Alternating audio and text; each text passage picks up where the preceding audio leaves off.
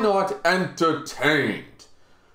Yeah, I think I am. I think I really am. I think we got a solid 8 out of 10 episode for episode 11 of Ragnarok, ladies and gentlemen. Your host, Griever, as always, bringing you guys the review. Now, there's a few things that I missed sort of in the last couple of episodes. One thing was the themes. As I said before, the OSTs didn't really hit as fire for me as some of the other OSTs in previous fights and previous episodes, but I should have made clear that I did acknowledge the fact that the after going back and watching the episode a couple of times, and the previous ones and stuff to do the reviews and make notes and etc., I find that one key thing that I've been missing is Kojiro's theme is very, very suited. See, what I did before, I was so focused on the voice acting choice in the English, and I was praising the idea of, you know, somebody actually having an Eastern accent for the character and all that stuff, which sometimes is quite rare in an English dub. Usually everyone just has an English VA, you know, sort of idea. So it was surprising and really good, and that was sort of my vocal point. That was my focus point. And here I sort of, I guess, skimmed over the fact that the samurai, the old like the old, I guess, like 40s, 50s, it sort of reminds me of, you know, the legendary the Seven Samurai movie. And stuff like that from back in the black and white days and stuff, and of course it's been remade multiple times. It sort of reminded me of that. I'm getting that old style feeling of old classic samurai films and such, and I just really enjoy this sort of the way the sound is appropriate. It's not one of my favorite themes, but it suits, which is why I didn't bring it up before. But it certainly suits Kojiro and where they're going with his character and all that stuff. Like I just thought it was very well done. It's an appropriate one. It's just not one of my favorites, so I sort of glossed over it before, but it doesn't mean it was bad. It's certainly very suiting, and it's used again in this episode and such. And there was a lot of things I sort of liked about this episode. I like the fact that they left off like the choreography and the fight seemed to be at a very good pace.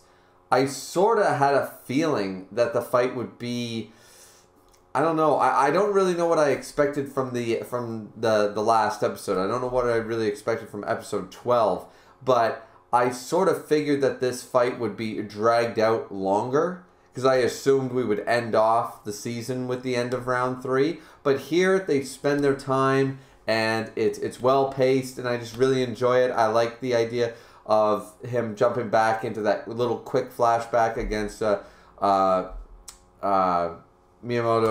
Musashi there. I think that's his name.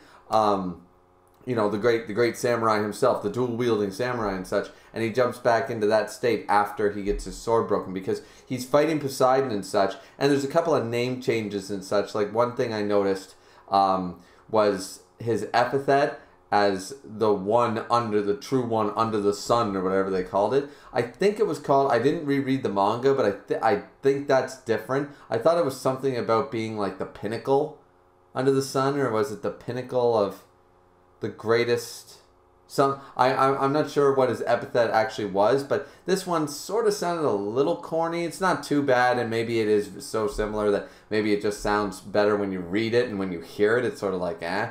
So I'm not 100% on that. And I believe they changed one of Poseidon's attack names. I thought they changed something like that. Anyways, either way, just very minor things. And I thought the fight and the animation was very well done. I like the idea that he's like, it's being like swallowed up, and Hermes and Ares are talking about it. It's like, okay, you have a shark, then you have a great white shark, then you have a megalodon eating it, and that isn't even like the depth of Poseidon's strength and power as a god just knows no bounds. There was a few really cool things, like when he gets his, I think the episode for me really picks up after you know, the crowd is going crazy for Poseidon and stuff, and he basically shuts them all up and all that. But right around that time when he gets his sword shattered, when Kojiro finally realizes, like, even though he can predict the prediction sort of idea, Poseidon is still moving it with the speed and the power and the strength of the gods, and he's able to still outmaneuver him regardless of his ultimate predictions. So basically, what I really like about this is the fact that afterwards, there's like this moment of silence and this very light, very small, very subtle OST going on, and he talks about the idea like he's thinking about after his sword shatters. We get the flashback scene, and that's when Kojiro basically asks a question to Poseidon, and he's flashing back to his own life. Like, have you ever respected your enemy so much because you just enjoyed the fight? Have you ever, cried because this happened? Have you ever sweat? Have you ever worked so hard that you didn't even realize that the sun was rising? These sort of things, which is something that every, layman, everyone who just works diligently, like Kojiro Sasaki is in this manga and in this story, he's one of the characters that represents hard work to a 11 out of 10. That shit's dialed up to 11. He is an incarnation of what it means to work hard, to focus and to dedicate your life to one singular aspiration. And he constantly, like, many aspirations on the side, you could argue, but his whole thing is going through life, working hard, accepting your defeats, and also accepting your winnings, and just keep pushing forward, keep moving forward. And that's the best way to do it. And even Musashi actually recognizes that that's what he did. I think it was this episode, that's what he did, where he's talking to his son or whatever, and he goes, look, he's not copying us or anything anymore. He he fought me. Sure, he lost to me one time, but he fought for the last 400 something years. He has been fighting me in his mind over and over, thousands, tens of thousands of times, until he figured out how to defeat him, just like he did with everybody else. So he truly is the number one.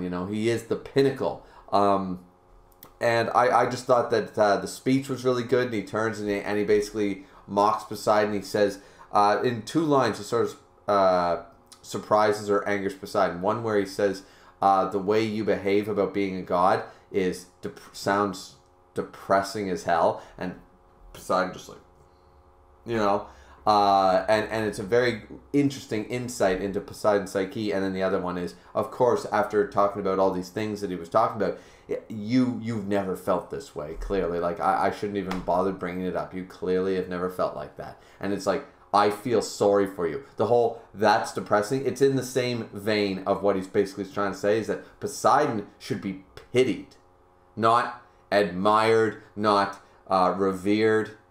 He's a hollow creature. He's a pitiful. He's sort of sad in a way. It's almost like he can sympathize or to a degree, and that's what he's doing. Sasaki is basically going, you don't enjoy your existence. You're not enjoying life. You're not enjoying anything. You think you've reached this point, and you're this monotone walking stone. That's all you are, sort of idea. So I love the insight here. I think it's handled very well by the English VAs. I think it's done very well from a writing standpoint, from a pacing, directing standpoint. Everything was really on point. And then, of course, the transformation into his dual-wielding Niten Ganryu. And the thing is that we all know that dual-wielding instantly makes you more badass. Dual-wielding swords is always cooler. It's always cooler than one sword. It always has been, and it always will be, So it's just a staple. Dual-wielding is the best. And here we're getting that exact representation. Now, what I find really, really funny, though, like, the rest of it is really cool because he's starting off and stuff, and Poseidon's just like getting more and more angry. He fights him. He starts cutting him up. Now Poseidon's bleeding and stuff, and this is where, of course, Musashi is telling his son and stuff like, look, he is constantly using the footwork of this school, the strength of this school, the technique from that school. He's incorporating it all. He's creating, he's not just failing to follow one sword style because it's the best. He's incorporating everything, the best of all of us, and he's made it into himself. He is the greatest swordsman of all the sword masters gathered here. And it's really badass, and Poseidon's bleeding like, I think Heimdall calls it bleeding like a steak on a plate or something like that, a raw steak on a plate, which is kind of funny, whatever he said. He's bleeding like a steak. So I thought that was kind of funny. The other really funny part, which took me out of the moment for a moment, I think it's intentional because I didn't reread the manga, but it is so this is clearly like a shot for shot from the manga. And it's when Musashi just, like, he's this big, towering guy, and he's just weeping, and he's just like, yes, you do it, you are the best now, you finally achieved it, Sasaki! And I was just like, whoa, I can't even reach that high, like, what the hell was that? And it sort of honestly took me out of the moment for a minute, and I just went, what the hell was that? Like, there must have been a better take for that. That doesn't... And then I realized, I think it was, after watching it again, I think it was intentional, but I still find it funny as fuck. I think it was intentional, like, that's the idea, is that he gets all high-pitched and he gets, like, all fangirly. I think that was that's what they were trying to showcase. Probably didn't come off that way properly with a lot of folks, so... I mean, maybe I'm spitballing here, maybe I'm totally incorrect, or maybe it just was a bad take. I don't know. Either way, I burst out laughing the first time, and I still laughed the second time. So, but yeah, the episode overall, as I said, the OSTs were suited, the entirety, Kojiro's speeches. I think this episode is better than the previous one and the one before it, because I think Kojiro's speeches is what brings up this episode. Like, which, once again, you could credit the manga for, but I think it's handled very well with the OSTs and the VAs and everything. And the animation in this episode was perfectly acceptable. It was fine. It was solid. Nothing too great. Nothing too bad. It was just solid overall. And, yeah, I just really liked the episode. And I know that, like, episode 12 is going to be the finishing part of the fight. But, spoiler alert, we are pretty close to the end of the fight here. So... I'm curious as to what they're going to do for the last part. Like, you know what I mean? Like, what are they actually going to do? What are they going to accomplish here in the last part? Because there's still quite a bit of a runtime. So, maybe there'll be, but there are some transition scenes. There's quite a bit of stuff. And maybe they'll expand upon certain scenes from the fight, and it won't be as bad as I think. But anyways, that's the end of my episode review and stuff, guys. I thought, as I said, this solid 7, 8 out of 10 episode. Really good.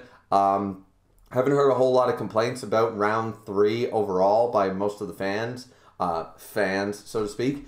And so I went into this assuming that there was not going to be much to complain about, and truly there isn't. Everything is not perfect 10 out of 10 or 9 out of 10, but it's certainly still holding a solid 7 in my mind the last couple episodes. So, all right, let's get on to the last episode. The last episode, I may or may not make a 13th video after I do the last one. It's been a hell of a goddamn week. Trying to record all these episodes and get them out as fast as possible. This has been my highest production I have ever done in the shortest span of time I've ever done. So thankfully One Piece and JJK and all these things are on break, because I don't know how I would catch up. But yeah, so I might be making a 13th video, however, doing a overall analysis of what I thought of the season, the series overall as a whole, talking about some key points, etc., etc. Or I might do that in the final video, in the episode 12. I'm not quite sure what I'm going to do there yet. But either way, if you guys want my right now at the end of episode 11, I still say it's a solid 7. I'm going to give probably the series overall a 7.5 out of 10. It did miss some key points, but it's still it's still a C grade. For me, it's not like an A tier or anything like that, but it's certainly not an E or an F tier like everybody else is trying to make it out to be. It's average. It's an average adaptation. It's a C, and it's got some high points. So yeah, I'm gonna go with the solid. I'm gonna say 7.5 as far as I'm concerned. And but I'd like to hear your guys' thoughts, especially in the last video and stuff. And if I make that 13th one, I'd like to hear your guys' thoughts as well. What would you give this series overall? Assuming that, 0 to 10, right? 5 basically being E, D, C, sort of use the letter grade system that all schools use. If you got below a 5 out of 10, it wasn't exactly a pass in school either. So keep that in mind when you do your 1 to 10 or your 0 to 10 rating. That's the way I look at it. How you guys do it might be different, but yeah.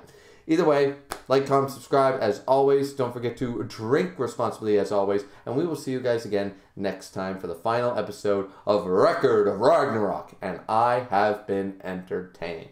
Later, everybody.